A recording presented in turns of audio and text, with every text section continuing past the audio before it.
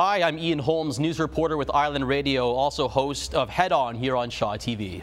And I'm Hilary Eastmure, news anchor and reporter with 91.7 Coast FM. And this is a special edition of Head On, Decision 2014. We've gathered 4 of the 5 mid-Vancouver Island mayors, stretching from Ladysmith to the Oceanside region. Unfortunately, Qualicum Beach's Teunis Westbroek couldn't appear here today.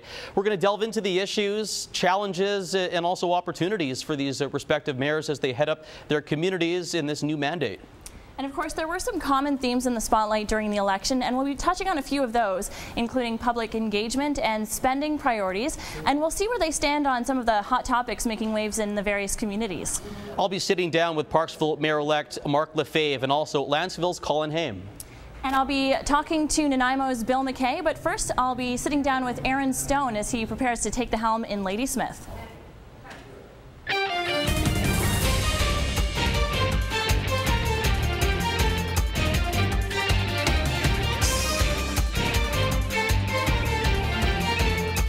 I'm joined now by Aaron Stone. He's going to be taking the helm in Ladysmith.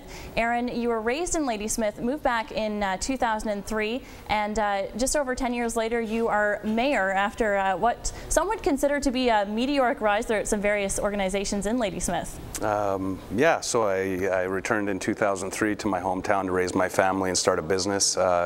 Started Euphoric Computers in 2003. As my business and my family matured, became more involved in our community, and started working towards economic development through the Chamber of Commerce. Worked on some of the issues that we were facing with schools through what we called Ladysmith Working Group with School District 68 here in Nanaimo, and other advocacy efforts that were kind of centered around either economic development or, making our community family friendly.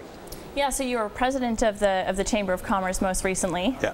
I guess a lot of people move to Ladysmith maybe to retire. You seem like you moved to get involved. Well, part of the whole economic development discussion has been how to attract young families to our community. Over the last few years, we have become a retirement community, as many sort of the smaller communities in our region have become. But we've looked at trying to find a blend between, being friendly and productive and a good place to live for our retirement community, but also being able to attract young families that will put down roots, start businesses, participate in the community economic development, and just take a longer view look at their place in the community.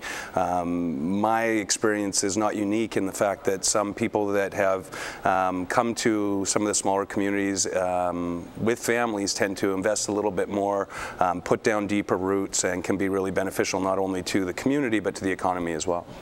And so some of the things that you ran on during your campaign, public engagement was a big part of it, the idea of open government. Tell me a little bit more about your feelings on that. I've had ideas that go back long beyond my involvement necessarily in the community around open government. There's been a kind of a prevailing attitude in the past that the more open your government is, the more difficult it is to move things along. But my experience has been, especially in the last decade or so, that decisions and priorities that are set in sort of inside a bubble, when they do become part of the public discourse, can find a lot of resistance. So my opinion has been, and my experience has been with all kinds of different decisions, is if we include the community as much as possible throughout the process, when we get to the time to make a big decision, when people are informed, you're more likely to get a successful result. And I've used the analogy of starting, especially with difficult issues, when you have a molehill of an issue and you come out with it right away, it doesn't become a mountain of misinformation or speculation that can cause a real backlash when it does become a public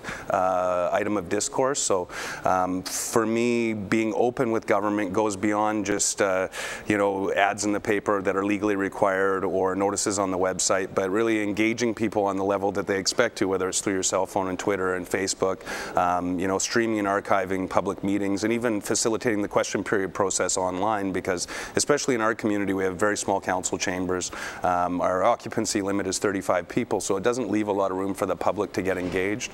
And building on that, we've decided to look at a town hall meeting schedule, not only with our council, but with our First Nations Council that we work very closely with on a lot of cooperative projects, to help build the connection between our neighboring communities, as well as involving our area directors in areas G and H that really do look at themselves as part of Ladysmith, even though they're not able to vote in our elections, and making sure that when we come down to to planning and decision making that we've got a real inclusive look at the greater community and how it all fits together, because whether it's budget priorities or community development, it is an ecosystem that really is all tied together. So there's no easy answer to one issue without looking at all the broader issues that are related to it. Right, and by getting all of those different working groups together, you think that decisions can be made, you know, maybe it may take more time to make that decision, but once you get to the end. It doesn't take more time if you end up with a successful conclusion, right? You can put a lot of investment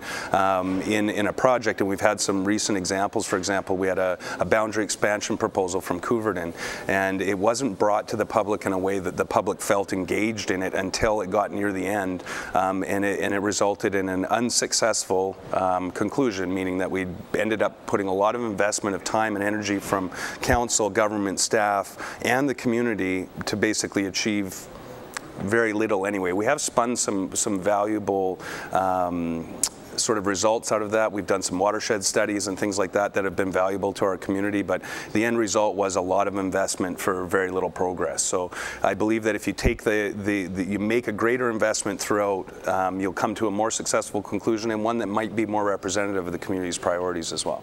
So you mentioned town halls as a way of engaging the public. What other ideas? I know you're pretty active on social media. I'm sure you're going to plan to keep that up now that you're mayor. Yeah, and you know, I think that's unique. I haven't shut down my Facebook page just because the election's over. I've continued to stay engaged with people, and even in a personal, casual way. I think it's important for people to understand who I am as a family man, as a person. I posted a picture from one of my photo shoots where my hair flopped over like a comb over. People need to understand that there's a personality behind their public figures, and I think that when you're able to connect with people on a personal level, they can kind of understand where you come from when you're looking at policy decisions or some of the more difficult things that we have to do as a community.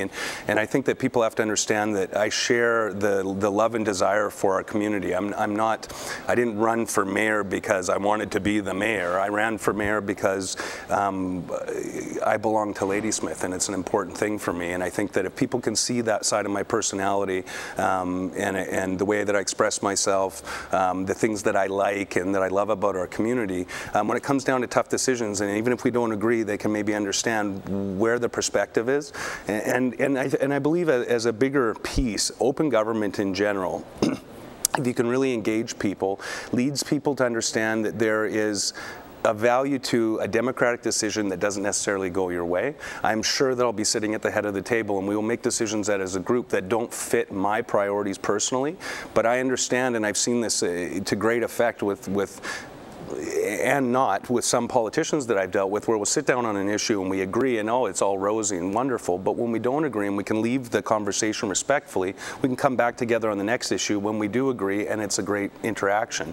It's important for people to understand that a democratic environment is that if you get 60% agreement, you're in good shape. So the 40% have to understand that, hey, it didn't go my way, but it is sort of the will of the people, right? Right. Yeah. And I mean, Ladysmith is it's a small place. If you you're not going to be able to hide from the electorate, so to speak. Well, just to recount, going back several months in this process of kind of looking at this opportunity, I met with Jean Crowder, our MP, just talking about a piece that I wasn't able to deal with. I've got this, character flaw where I feel like I need to convince people that we're all on the same side, so you should see it my way. And understanding that when you're successful in a political type situation or community decisions, she said, could you imagine if 90% of the people are with you? 10% won't be, and in a community our size it's about 800 people. Well, how do you feel about 800 people in your hometown that don't feel good about what you are doing? Well, the reality is it's more likely going to be 60%, maybe 70, maybe if you're lucky 75. So you can do the math quite quickly. The reality is that to take on a role like this, you have to understand that there are going to be people that don't agree with your decisions. And going into that with eyes wide open, I felt that this was the best way to engage people in a way that says, hey, you know what, I can respectfully disagree, even if the community doesn't go my way on a decision, and move on to the next issue. Well, let's talk about some of those tough decisions you're going to have to make with spending priorities. Yeah. You've got a big vision for the community. You've highlighted First Avenue as one of your priorities, of course the waterfront as well, developing some of the industrial areas in Ladysmith. What are going to be your spending priorities? You know, I hate to look at them as spending priorities because I feel myself being a bit of a creative worker when it comes to making more out of what we have. The reality is municipalities across Canada, large and small, are under immense pressure when it comes to things like infrastructure, aging infrastructure that needs to be replaced. There's a lot of burden on taxation on the homeowners in your community, the industry, and commercial areas. And without putting additional burden onto our community, we have to be a little bit more creative of how we achieve things. So for the First Avenue piece, for example, I did speak in my platform about a community council is what I termed it as, but a group of community leaders that get together and work in conjunction with council to spin off working groups that can, you know, find strategies to do some revitalization or reinvigoration, I'd rather call it. So if we look at, for example, the Chamber of Commerce, we have a Downtown Business Association, both very active, very strong, but under their own funding pressures. You know, they're out there fundraising all the time just to achieve the day-to-day business that they have to conduct. So if we're able to engage them with our council and put together some plans together that require small bits of funding to achieve certain projects like the Chamber of Commerce, as my role as president, we had a business center where we were trying to identify business opportunities, commercial opportunities from a real estate perspective, as well as business gaps within our offering, within our community, services and retail opportunities, and being able to market them outside of our community to attract, say, a young family entrepreneur to come, put down roots, start a business, fill in the gap for the people to enjoy, but also to start that economic development. Right, because you have to grow that tax base in order to be able to pay for these projects down the road. There we go. We'll get to those in a minute. Exactly. And without putting additional burden on taxpayers, and we talk about infrastructure pieces, amenities that people want, they're not free. And the grants and the funding from our provincial and federal governments aren't quite what they used to be. Although we are coming to another election season, so you never know how that might turn. But the reality is that there's more pressure on municipalities from a funding perspective. So without having to jack up taxes on people, which you'll hear universally people don't want, and you know, a universal message is they're already too high. We need to be able to look at creative ways to broaden that tax base, and the only way to do it is to broaden your business base. So for us, we've done some analysis through the Chamber of Commerce and through our local government on what some opportunities are there, and I think there's a lot of strategic alignment that we can come up with when we look at our light industrial inventory of real estate, as well as with some of the redevelopment opportunities we have within our downtown business district that'll help broaden that tax base and increase the revenues that will then be able to spin off into some of the amenities that people want. And that development certainly is a hot topic in Ladysmith. You have that amazing waterfront, which I think you feel isn't being used to its fullest potential. Yeah, well, right now we have basically an uplands area and a waterfront area that, other than Transfer Beach, which is a gem, you know, it's regionally known as being one of the best municipal parks out there, and we've done a great job with that. And our amphitheater, the events that go on there, definitely dwarf the size of our community in terms of what we offer there in terms of cultural piece. But as you travel past that through to our Maritime Society, there is this sort of void of environmental issues combined with some sort of land use issues that really haven't been addressed properly. And the environmental piece is a big part of it. So we, as a community, and when I say we, I'm talking about, you know, past councils and our community, have engaged with our First Nation to come up with a memorandum of understanding that was kind of put in place in 2012 to say that we'll work cooperatively on the remediation piece with the environment, and also in the visioning piece with that uplands area as well as our waterfront area. So we don't know how that's going to look yet. We take the official community plan and the waterfront area plan we had from the early part of the century now, we could say, and really bring it into focus quickly over 2015. That's where a lot of those town hall meetings will come from. And after we understand that, we'll be able to move forward on the economic development piece, which is, again, a cooperative venture between our First Nations partners and our community and our council. Well, it sounds like you've got some exciting partnerships there, and you're on the right path, and it's going to be an exciting 4 years for Ladysmith. Thank you so much for joining me, Aaron Stone. Thank you. And next up, we're going to head over to Ian. He's speaking with Lantzville's Colin Haime. Yeah, hey, thanks a lot, Hilary. By no means a stranger to Lantzville, that's for sure. He was the district's first and only mayor from 2003 to 2011, then was unseated by Jack de Jong, who has then returned the favor from Colin Haime, who just defeated Jack de Jong recently. Colin, thanks so much for coming on the program to learn a little bit more about yourself and what plans you have for Lantzville. Yeah, like you said, in terms of being mayor, I was mayor from 2003 to 2011. Prior to that, involved with the improvement district for 9 years prior to that as well. It's been an interesting events over the past number of years. Certainly the changeover of mayors back in 2011 was interesting, both from my standpoint and from the district standpoint. But now things, I'm back in the mayorship aspect, different council, different things to work with, but I'm looking forward to it. And it was a rather decisive victory for yourself, Colin. Why did the voters, in fairly resounding fashion, tap you back on the shoulder and have you back as Lantzville's mayor? What do you think was for that? Well, a couple of things. I mean, first off, there were 3 candidates, which Lantzville has never seen, so that changes the voting dynamic somewhat. But when it comes to aspects and concerns, the water, the budget, there were some concerns there, and a big concern around the communication style of the local government and the information being given out to the residents, especially in relation to the water deal. In terms of the door knocking I did, that one came up on a consistent basis, both those people that were in the water service area and those people that weren't getting water. Now, on the public engagement side, I understand you do have a few different ways to open up transparency at Lantzville District Hall. Colin, just let our viewers know a little bit about what you have planned to just narrow that bridge between District Hall and also the residents. Well, there's a couple of different things. Some of them are real basic, simple aspects. Like, for example, through the election, I had a cell phone that was specifically for residents to phone with their questions, their concerns, that sort of an aspect, and that's something I expect to continue. Certainly, there's social media aspects that Lantzville has never pursued in that, but more importantly on that, there's the engagement of the people kind of face to face. For example, having town hall meetings where basically the residents set the agenda.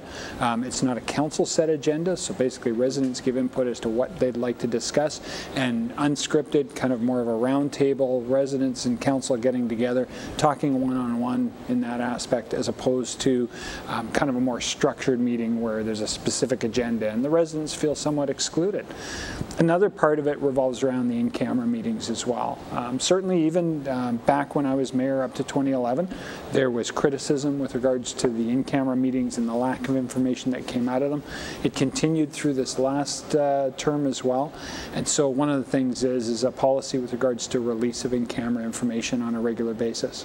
Now, from the door knocking you've done, Colin, is this what you're hearing from residents, that they're not getting enough information?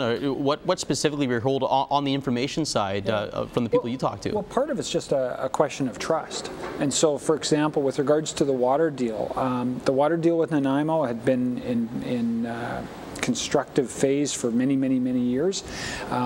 Council had promised public consultation in regards to it, yet it came out of in camera 5 minutes or 15 minutes later it was passed, and that was it, with no discussion. And so that builds up a level of mistrust between the residents and the council. So to help alleviate that, if residents are getting information on a regular basis, I think that trust can be rebuilt.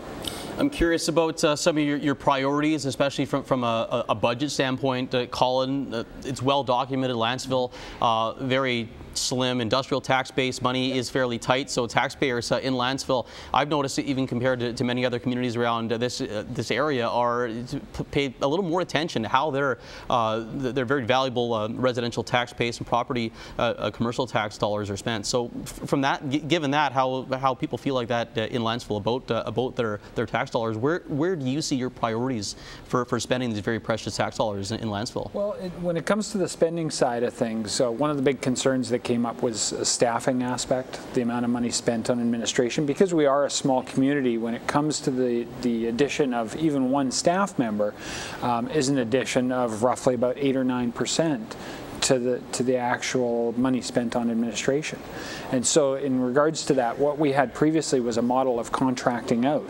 And so the idea was that you could expand and contract based on the specific demands that were occurring, whereas when you bring in employees, they're there whether things are busy or not. So that's going to be one of the areas of review with regards to council, or at least individual council members are interested in looking at that.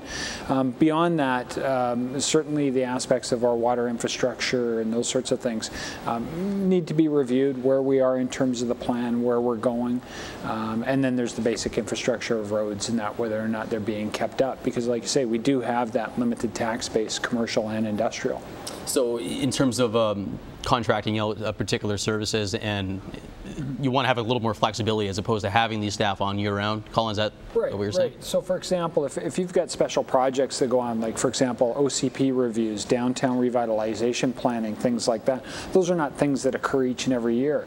So to bring in staff members where you're going to have an annual bill for wages, it kind of forces government to almost create projects in order to keep them busy. And that's not, in my mind, the way it should be. It should be a case, if a project comes up, you source somebody to handle that project, and then when the project's done, they move on and the district moves on without having that commitment.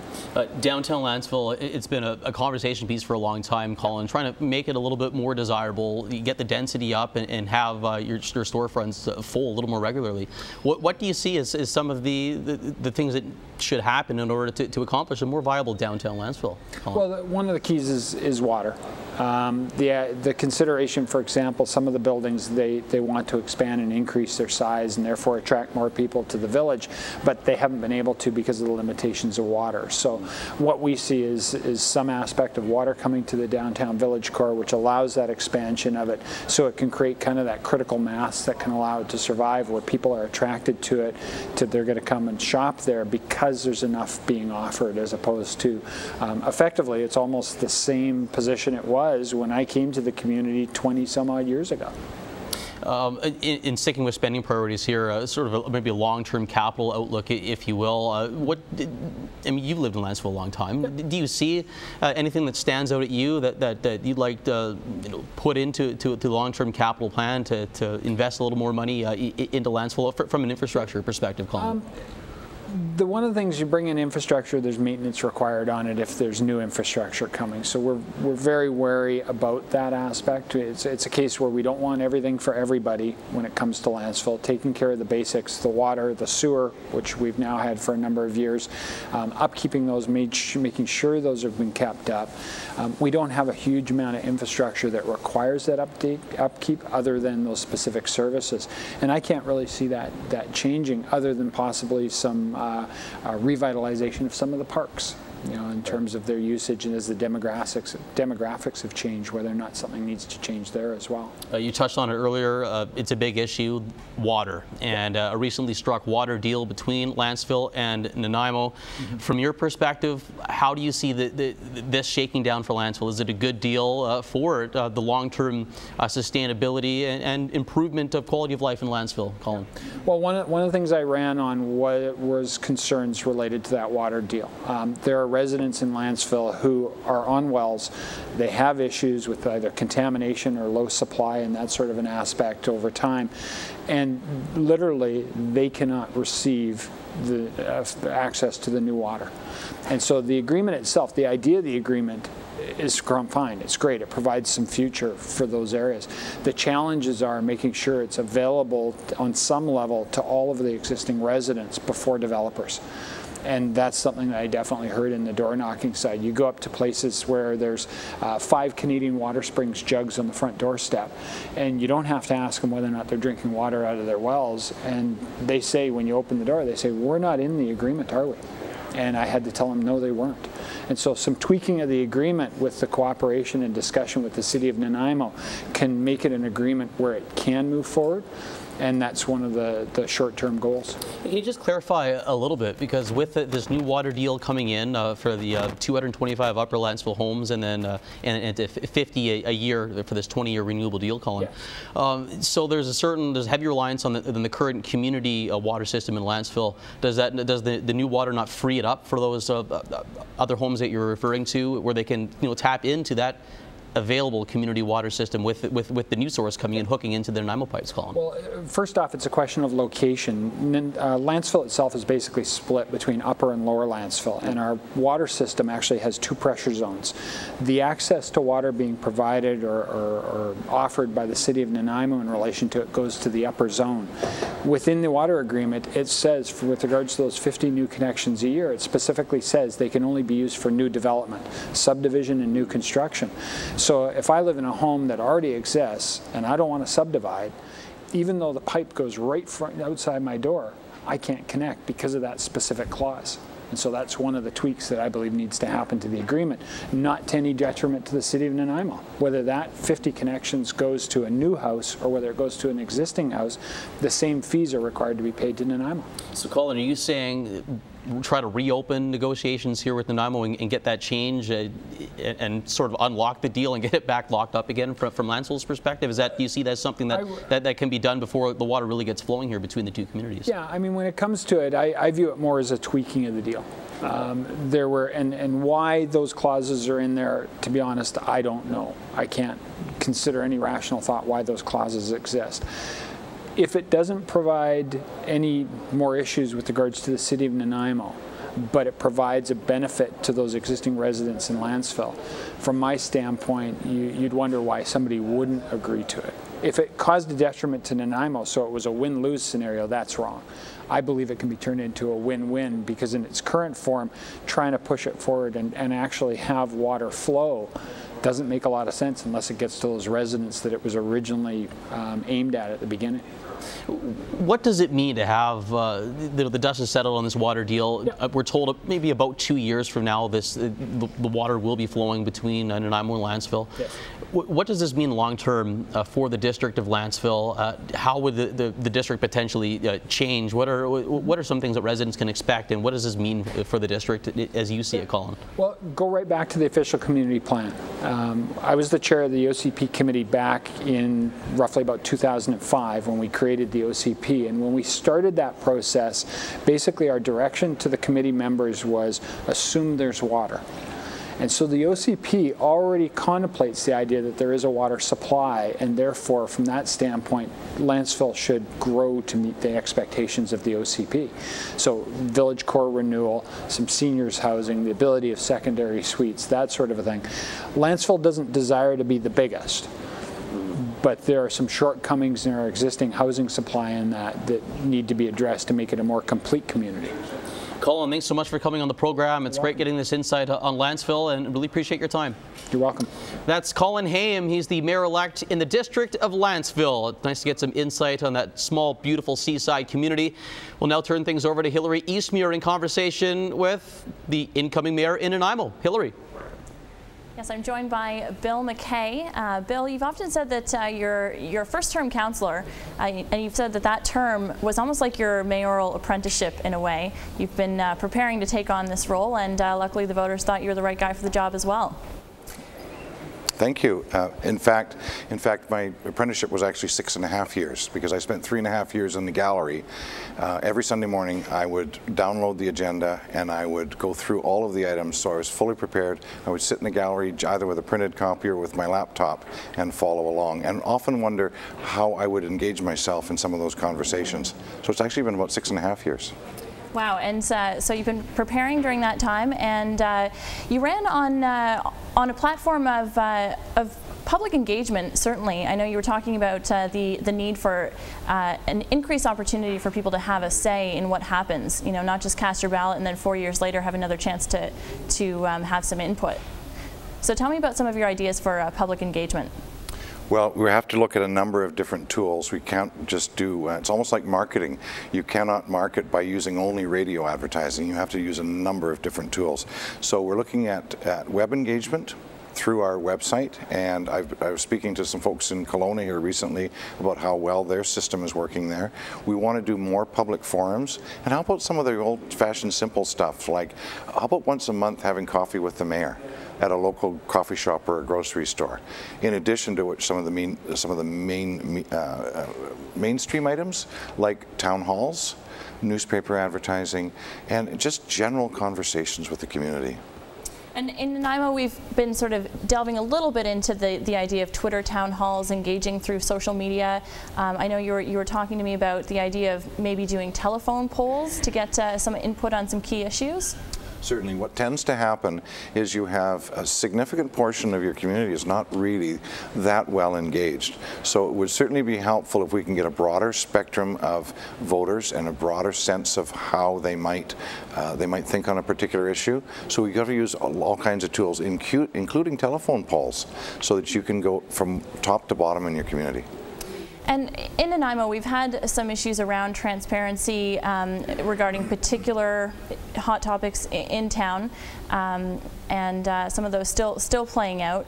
But yeah, certainly situations where having more public engagement could potentially help reach a better decision in the long run. Well, I'll tell you, you have to engage early and you have to engage often. The other thing you have to do, in my opinion, is you're so much better to start off with a blank sheet of paper. Start at a town hall with a blackboard that's empty with the challenge at the top of the board, and start having that conversation before you've made any decisions. That's going to be really important. And so let's talk about spending priorities for the city of Nanaimo. Lots of big projects already underway, some coming up on the horizon. What's at the top of your list? Well, first off, we want to start giving some relief to the taxpayers in Nanaimo. So when we have our first budget meetings, we want to try and get this budget process over with as fast as we possibly can, so that we can get into a performance and services review and have that completed by perhaps late summer, early fall. If it were up to me, I would say let's go with a zero tax increase this year and put any spending priorities we might have off till next, and let's breathe for a moment so that we can get on with the important business of a program and services review. Okay, and I know the idea of a core review came up a lot during the actual election period. So you're talking about something similar to a core review, but a little more specific in some ways. Sure. Core review is pretty much a slash, cut, burn sort of process, if you will. You hire some very expensive efficiency experts. They come in and tell you what you can and can't do and should and shouldn't do. And instead of asking your community what services they'd like, the program services review basically looks at, number one, what services do you want the city to provide? Number two, how many resources do you want to put to each individual discipline? And number three, how do you want to provide those services? Either by public-only provision, or private-only, or public-private, or perhaps even a combination of social enterprise and public and social enterprise. So there's all kinds of varieties that we can look at. Okay, and we have some big projects that the city may have to pay for, so that's where that tax base comes in. You bet, you bet. We're just in the process of some of the capital costs coming down for our water treatment plant. At the regional district, we've also got consideration for a sewage treatment plant. We've got the concerns about what we might do with infrastructure in the south end of Nanaimo as that portion of the community builds out, particularly at the Ocean View and Sandstone project areas. And I think we've got some private enterprise that can help us out with some of those provisions of public services. What do you mean by private enterprise? Well, for example, Harmac has a sewage treatment plant that could provide sewage treatment for all of Nanaimo, and we're not tapping into it, and for the life of me can't understand why. I spoke to Chief Wesley today, for example, about what might happen with water provision and regional strategy surrounding water provision using perhaps Harmac's water license that they currently hold, of which they're only using a very small portion. Why would we reinvent the wheel, build new dams, when they've got water available? And you're speaking to the issue that they say by 2022, Nanaimo will need to seek out new sources of fresh drinking water. Certainly. In fact, what's happening, I want to see a provision going forward where we expand our water saver programs into the commercial and multifamily projects. We've seen some really significant water savings when we've put forward some of these programs. So I'd like to extend those and see if we can't use that very precious resource even more effectively. Let's talk about striking a balance between running the city like a public service and like a business, because there does need to be a balance between the two. Where do you think your council is going to fall on that? Well, I know that most of the council that I have a very strong sense of social conscience. And so a lot of people say you need to run a city like a business. Well, a city is not a business. Certainly you need to make very strong, sound business decisions. However, sometimes there's not a return on investment. So for example, if you wanted to put audible crosswalk signals around a certain sector or part of your community, there's no return on investment financially on that, but it's the right thing to do as a city. And I could give you 100 other different examples of that. Okay, let's talk about some of the some major projects in Nanaimo, which also hot topics as well. We've got the fast ferry connecting to Vancouver, which is on the horizon, pending provincial, the province saying it is a priority project so they can get that Building Canada grant. Yes. Also got a couple of hotels. Let's touch on the fast ferry. Where do you stand on that? Oh, well, in fact, I've been a booster of the fast ferry. As you might know, I was the operations manager for the previous operation. And while that operation was capitally underfunded, we want to make sure that the new operation is not. In addition to which, the public demand for passenger-only or passenger-only services, or perhaps not, being able to travel without a car, is becoming more mainstream. So I think now more than ever is a perfect opportunity for this operation to take flight. And of course there's helijets coming to town too. Right, exactly. I was going to say building into that sort of south downtown waterfront area, in the future could become a transportation hub. That sort of plan still up in the air. Yes. Now, with the couple hotels here in Nanaimo, that was on the minds of voters during the election. We've got the Conference Centre Hotel currently under construction. Where do you stand on the lease of Georgia Park to the Hilton developers? Well, first of all, it's not the lease of Georgia Park. A lot of people would like you to believe that it's the entire park. That park is just under 1 acre.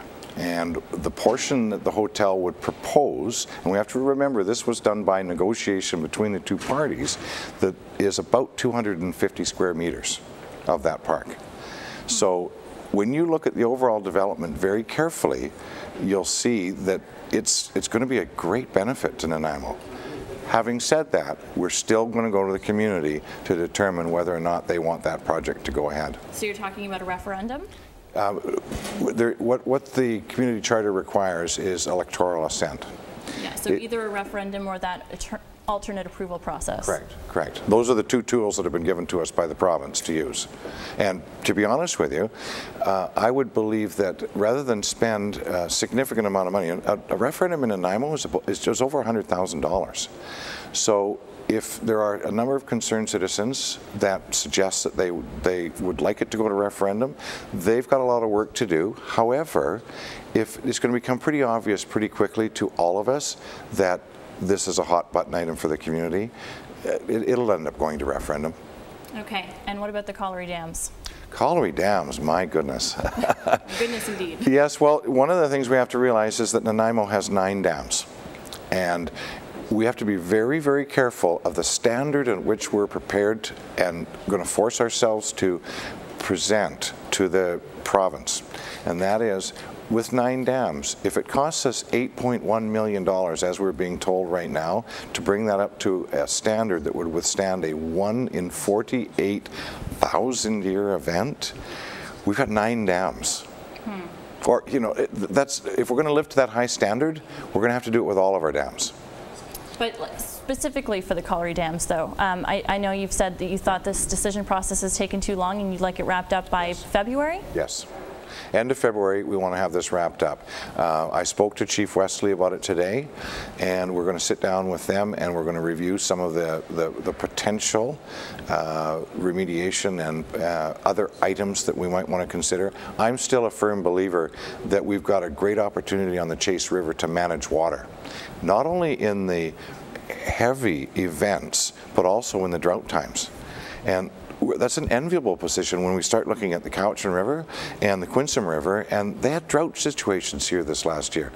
We've got the opportunity at the Chase to manage that water.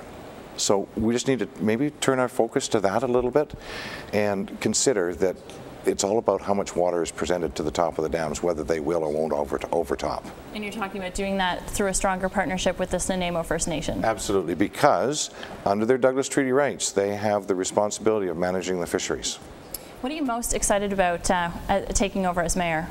Oh my goodness, it would have to be economic development. There's no ifs, ands, or buts about it. We've caused a lot of problems for ourselves with respect to presenting a friendly community to investment. And we have to do a much better job in A, going out there and seeking new investment, and B, making sure that when we do have those people standing in front of us, that we try to make it as easy as possible, remove the barriers for them so they can get on with their projects. Best one I can tell you about is, who would have thought 10 years ago a company would knock on your door named Tilray to produce a product that they do. That project was the best one, the best example I could ever give about Nanaimo, fast-tracking a project to get it through. And that's the medical marijuana producer correct, set up at Deck correct. Point. We expected 40 to 50 employees. In fact, we're seeing, right now they're talking about an expansion. Right now they're at 110 employees. And that's the path that we need to take, as you were saying, in Nanaimo, to develop those good-paying jobs. Thank you so much for joining me, Bill McKay. And next up on the final portion of this special edition of Head On Decision 2014, Ian sitting down with Parksville's Marc Lefebvre. Hey, thanks a lot, Hilary. Marc Lefebvre, he's a very familiar face around Parksville. 12 years as a councillor now. He's mayor as he takes over for the outgoing Chris Berger, who is a very popular mayor in Parksville. Big shoes for councillor turned mayor Lefebvre to fill with Chris Berger gone. Thanks for coming on the program. Really appreciate your time, Marc. You're welcome, Ian. From your perspective, you've got a lot of experience at the council table in Parksville. Why jump into the mayor's role, and what sort of led you to this new career choice for yourself, Marc? Well, I think that Parksville is at a very critical juncture in our evolution. I've sat on the Ladysmith Water Services Committee for 12 years, and I've been on the Enrichment River Water Services Committee. And with the new dictates from the public health regarding the water quality standards, this is going to be very, very important for Parksville's future, to get a long-term sustainable supply of potable water. And that was my main reason for running. That's the #1 priority, and it'll be for the first 5 or 6 months until we find out what kind of funding we can get from the federal and provincial government. That's going to be a big issue for us. Yeah, much more on that water treatment and intake facility, also aquifer storage and recovery, which is a very interesting component to that project as well. We'll touch on that here in a few minutes. Okay. First, on the public engagement standpoint, Marc, I understand you have some ideas to try to reach out to the community on a few different public interest issues, and particularly a piece of property in downtown Parksville, to find out what the community wants. Well, it's been disappointing. Like the turnout for voting this year was probably 1% higher than it was in the last election, and I don't know the answer as to why. Sometimes you say, and when you're looking at the world through rose-colored glasses, the answer for the low turnout is because people are satisfied. If you take off the rose-colored glasses, maybe people are fed up with the way things have been going and are just tuned out. With regards to my tenure as mayor, I would see us having advance notices, maybe much larger advance notices for public meetings that we want to have. For example, the land that you talk about, and I'll come back to that in a moment, and possibly offering different options, having meetings in the afternoon, having meetings in the evening, to suit those that are working during the daytime, and those that aren't working in the daytime can perhaps come in the afternoon. And I believe in town hall meetings. I like to get as many people out as we can. A good facilitator, a calm and cool type of meeting. Everybody gets a chance to give their opinions, and especially their ideas, because there are ideas out there, and we want to hear from. I want to hear, and I know that council want to hear from people. The good example is that vacant lot that's bordered between Alberni Highway and Craig Street, and it's on Jensen. It's almost 2 acres. It's about 1.6 acres, and it's been vacant for a long time. And it's time now to find out from the owners of that property, which are the citizens of Parksville, what would they like to do with it? What would be their priority? And I would think that we can organize town council meetings, or town council meetings with the citizens of Parksville, that we can get some ideas and get some preferences on that, and then go forward and make a decision on what we hear from people. And I think that has to be done sooner than later. It's a valuable piece of property, and in terms of its highest and best use, I think that we have a responsibility over the next year or two to come up with an answer as to what we want to do with it. Marc, let our viewers know a little bit about some of your budget spending priorities, priorities in general, some projects that you see that could use some attention in Parksville.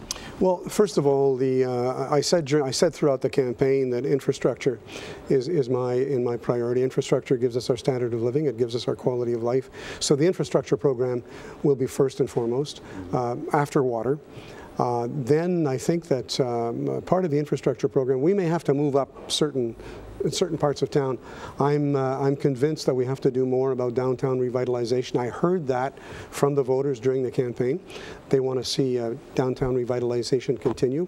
We've had the co-op gas station, the insurance company, all of the great buildings that are now on Well Street, and there's a few others interspersed here and there.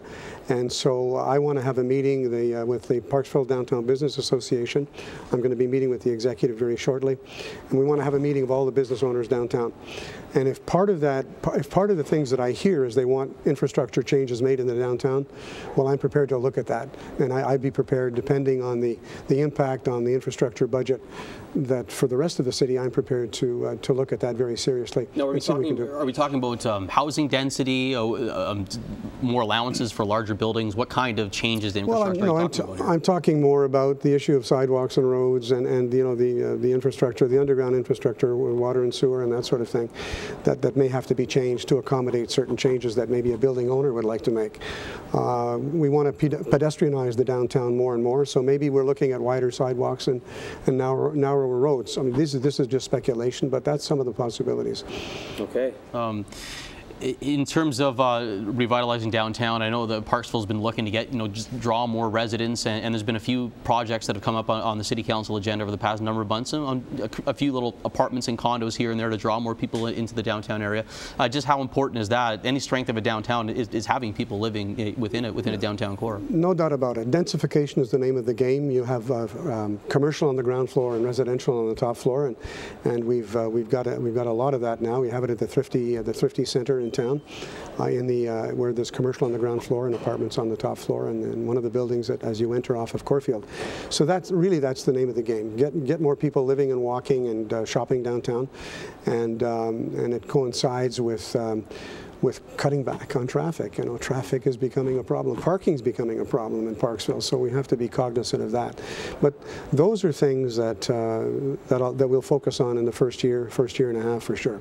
A couple questions at a very well attended all candidates forum at the Parksville Community Conference Center revolved around generating high quality jobs in the Parksville area. It's a huge issue facing the community, and the Parksville District Chamber of Commerce has a few projects on the go. They're working with lifestyle entrepreneurs, high-tech workers to try to push that along and bring these mobile workforce into the community.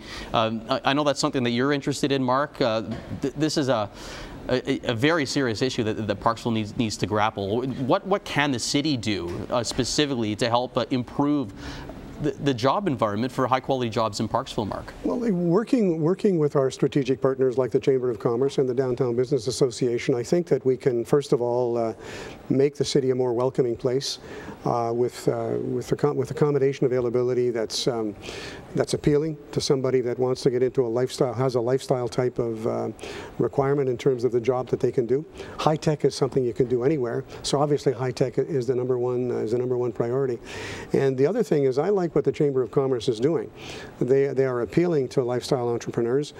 I mean, the lifestyle we have is fantastic. We've got every kind of activity, outdoor activity you can imagine for some 30-something person who wants to live that way.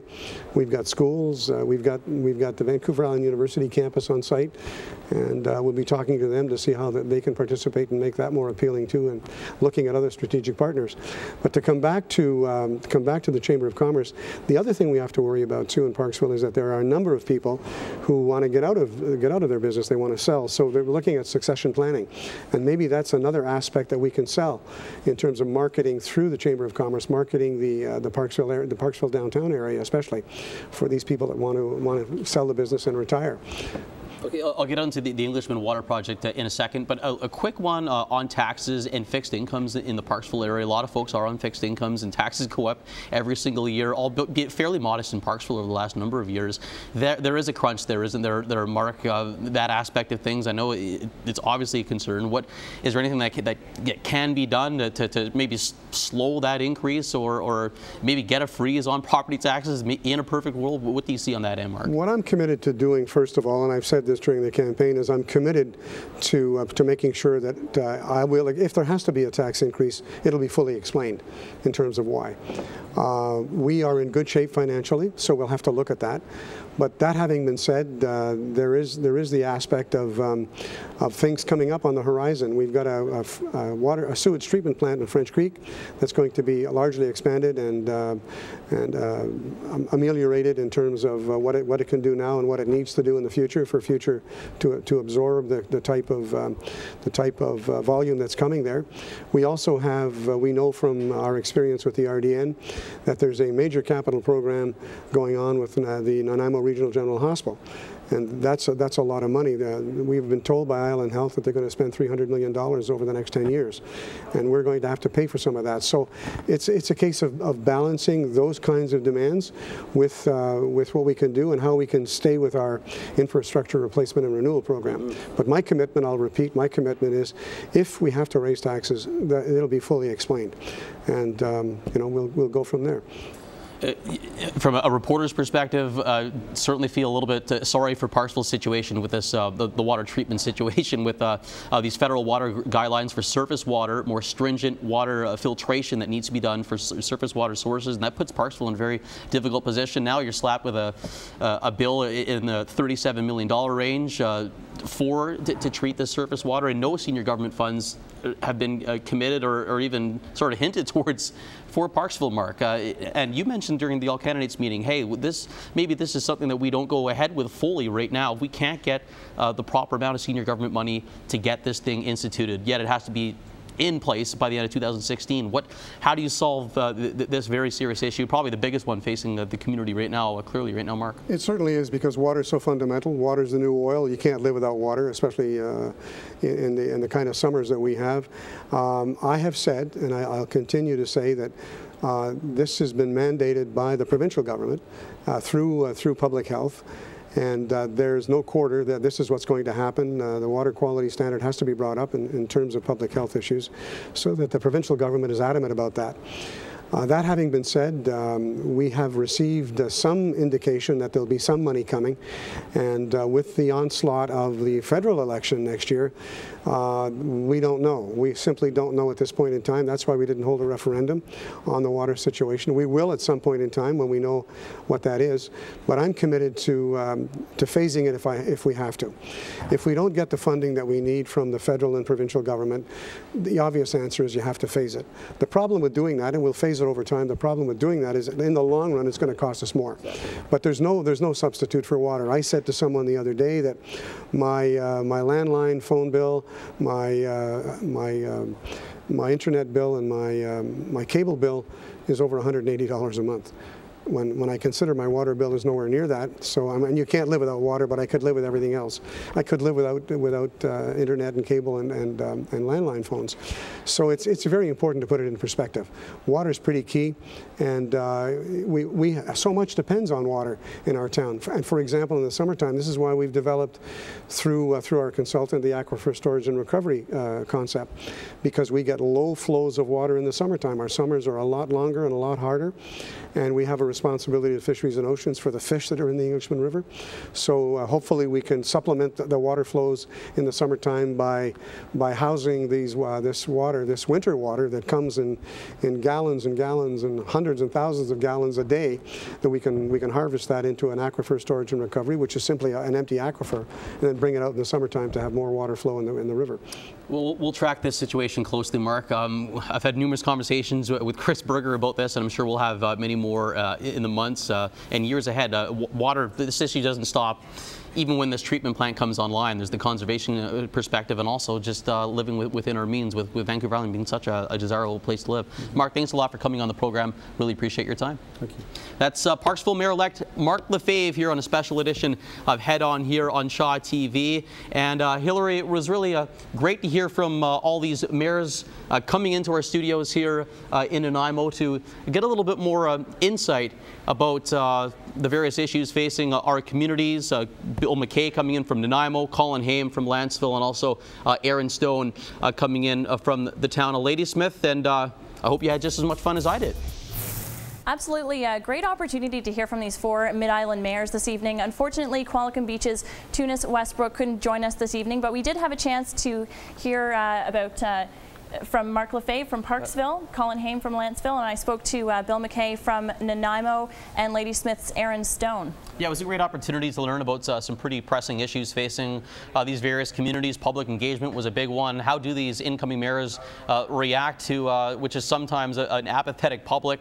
Water issues, huge, involving Lantzville and Parksville. That's also connected to Nanaimo as well. There's no shortage of huge issues facing these communities here on mid-Vancouver Island. Yeah, and it was interesting to hear how growing the tax base is a priority for all of them, because, of course, raising taxes, never a popular idea, especially as a new mayor. Oh, definitely. These are, you look at Parksville, for example, also Lantzville, not much of an industrial tax base there.